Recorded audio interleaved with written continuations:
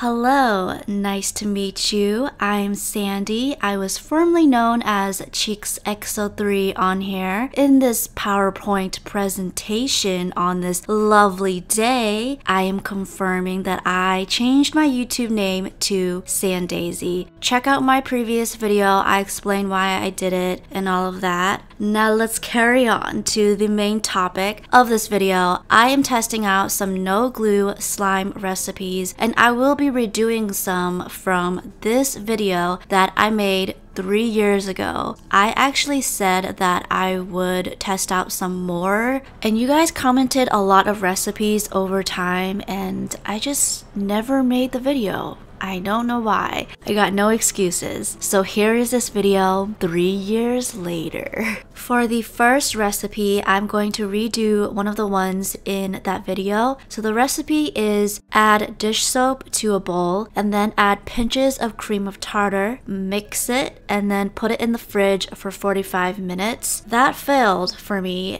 So Diversity AJ said that I needed to spread the cream of tartar everywhere and I need to leave it, do not mix it, and then put it in the fridge for an hour. It got 793 likes, which is a lot. So I assume that if I follow this, it would work. I still have my doubts, but it doesn't hurt to try. Step 1, get a bowl. Check. I'm not sure if the brand of dish soap matters. I'm going to be using the same one as I did in that video. Pour the dish soap into the bowl. Amount is not specified, so I'm just going to add whatever. And then add the cream of tartar. So this time I'd make sure that I spread it everywhere. And off it goes in the fridge for an hour. After an hour, a lot of the cream of tartar sunk to the bottom. And it doesn't work. I didn't want to give up yet, so I thought maybe it needs more of the cream of tartar. So I added more, and then I put it back in the fridge for another hour.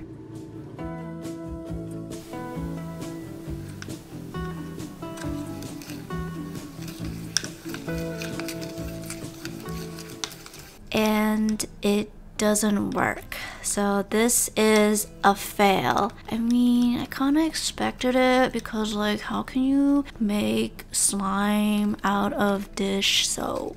Next recipe is actually a joke by It's Me, Larky! Exclamation point. I decided to take it seriously and try this because that's smart. I didn't want to chew gum because, to be honest, I don't really want to touch my spit. So I actually found another comment that had a recipe for it. By Angelic Mia, this person said to just soak it in water for about 10 minutes, and if it's still lumpy, let it stay for another 5 minutes. I'm gonna use the classic extra peppermint gum. One pack contains 15 sticks and I'm going to use all 15 of them. Go big or go home. I'm going big. So I just unwrapped all of them into a bowl and then add some water, just enough to fill over it.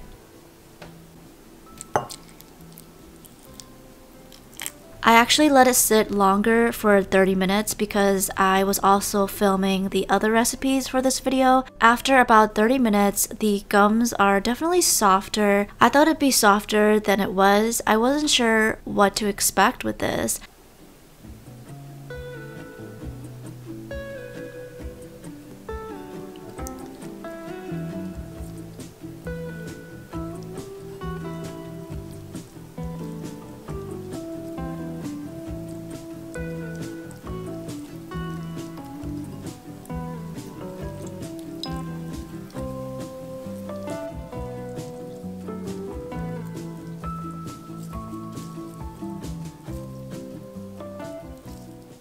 I squished it and stretched it for a few minutes and it ended up turning into very much like a slime. It reminded me of a slime with crushed up foam. I'm just so happy that this works because, wow, it actually works and it's so simple to do. It doesn't make any poking sounds, but it stretches nicely.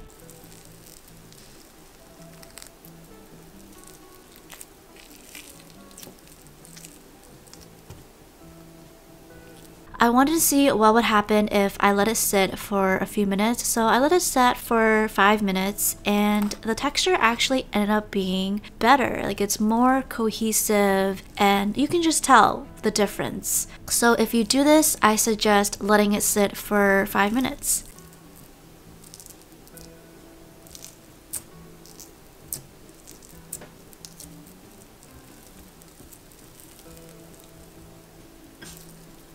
Next recipe is one that I've heard of, but I've never done it. Maddie Quinlan says, add 1 cup of Metamucil fiber powder, then add 1 cup of water, mix, put it in the microwave for 45 seconds, mix, and you should have slime. Maddie has reassured that this 100% works, and I believe you. I thought this was an easy recipe to do, but turns out I was wrong. I definitely struggled and you will see that later. If you guys ever try this recipe and you're buying the powder, get the one with the orange slices on the picture because it actually smells like oranges, surprisingly. I thought it would smell worse and not intentional too, I just picked whatever. Following the recipe, adding 1 cup of this powder and then adding 1 cup of water. And then I saw that the color just doesn't really look too good, so I added some blue food coloring. Not a good idea. Don't recommend adding blue because it turned it into this green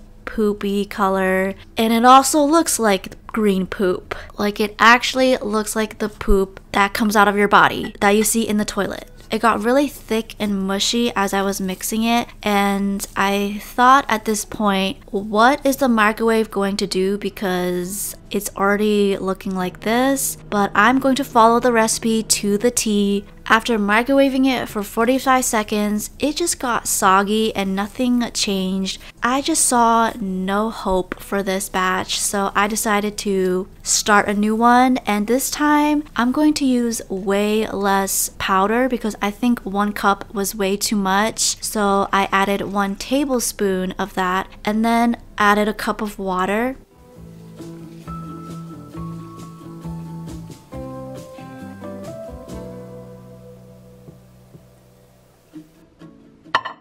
In the microwave, I did 1-minute intervals and I stirred in between. I think I did that about 3 to 5 times.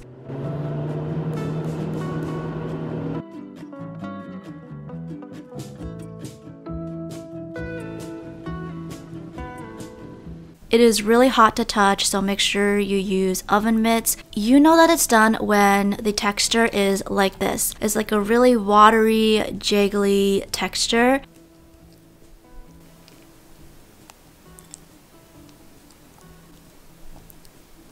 I let mine cool off in the fridge for about 20 minutes to speed up the process. And this is the slime. This really reminded me of guar gum slime. You can do the same thing with the guar gum powder. It creates a watery, jiggly texture and you can't really poke it, but you can stretch it and that's really about it.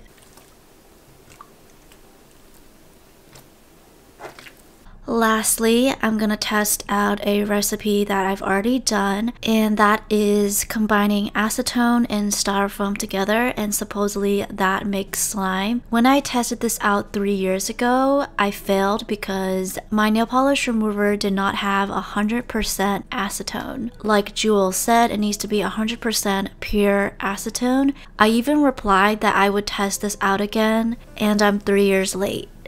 Oopsies. This time I made sure that my nail polish remover had 100% acetone. If you do decide to try this recipe, big warning, this is highly flammable and it can cause some side effects like making you nauseous and dizzy. If you get it on your skin, it can irritate that. And make sure you do this in a well-ventilated area. Matter of fact, just go outside. Don't even do it at home like me. I had my windows open. This thing smells so strong and overwhelming, which is more of a reason to do this outside. Wear gloves, use only glass bowls, wear a mask, just be safe, please. This thing is no joke. Like if you swallow it, you could die. I will be using some pink packing peanuts for this. Now enjoy the magic. As soon as I pour the acetone into the packing peanuts, it immediately dissolves in seconds.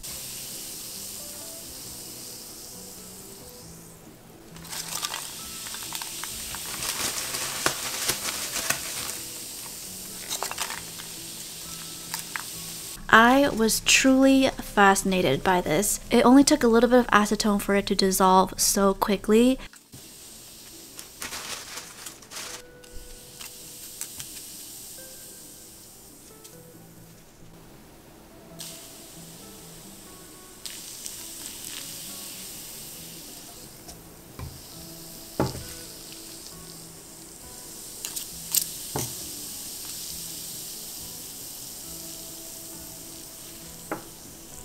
This is the so-called slime that it forms. Even though I had gloves on, I was still scared to touch this after witnessing how crazy it dissolves. No thank you, I'm not risking anything. I'm just saying, okay? So this blob that it forms, mine was really sticky. If you try this recipe, let me know if yours was sticky. It's definitely not holdable. It's more for poking, I would say. But nonetheless, this was a really cool experiment.